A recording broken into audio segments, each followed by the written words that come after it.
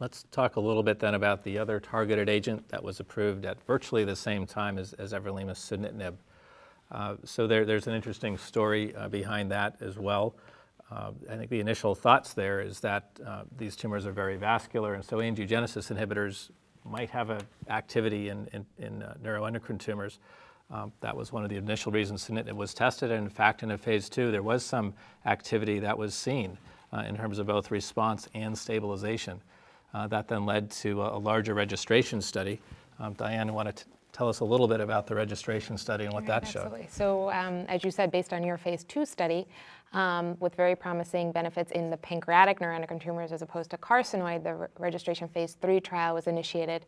It was given at a dose of 37.5 milligrams because of the toxicities that you had seen with the 50 milligram dose. And in fact, the toxicities were much less in the phase 3 trial as compared to the phase 2. And this study had a planned 340 patients that were supposed to be enrolled. It was stopped early based on the decision of the Data Safety Monitoring Board.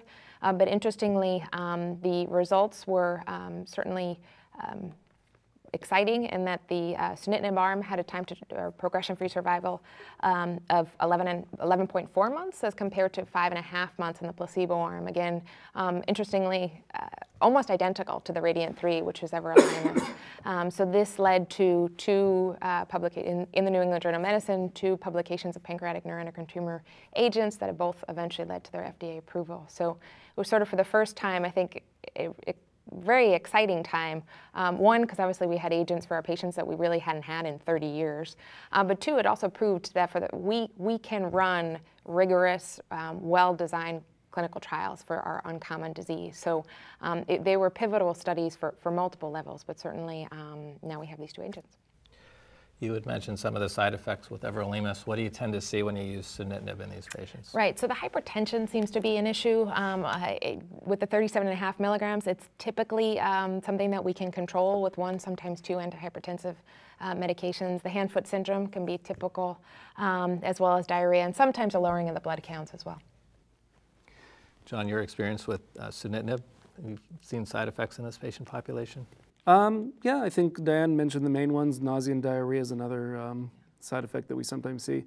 You know, trying to choose between everolimus and sunitinib is quite difficult. As has been pointed out, the Kaplan-Meier curves for PFS are virtually superimposable.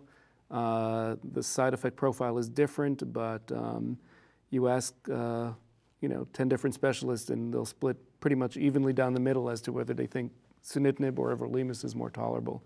And I'm really not sure myself. So it's a little bit challenging. And sometimes patient comorbidities make it a little bit easier to choose. So if a patient has underlying diabetes, it's easy to select sunitinib. If a patient has underlying significant hypertension, I'm more likely to choose everolimus. But otherwise, it can be quite challenging to choose among the 2. Diane had mentioned that the dosing schedule is a little bit different in pancreatic neuroendocrine tumors, 37.5 daily continuous.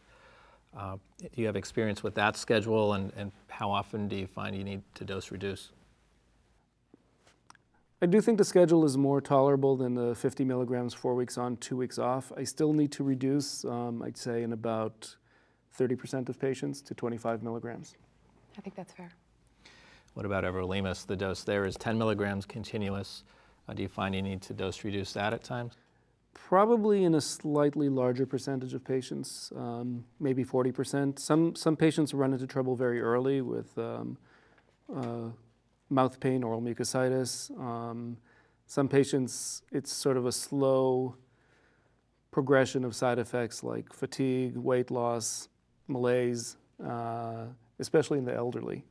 And in those cases, I'll typically go down to 5 milligrams. There's also intermediate dose, a 7.5 milligram dose, which is a reasonable first step dose reduction.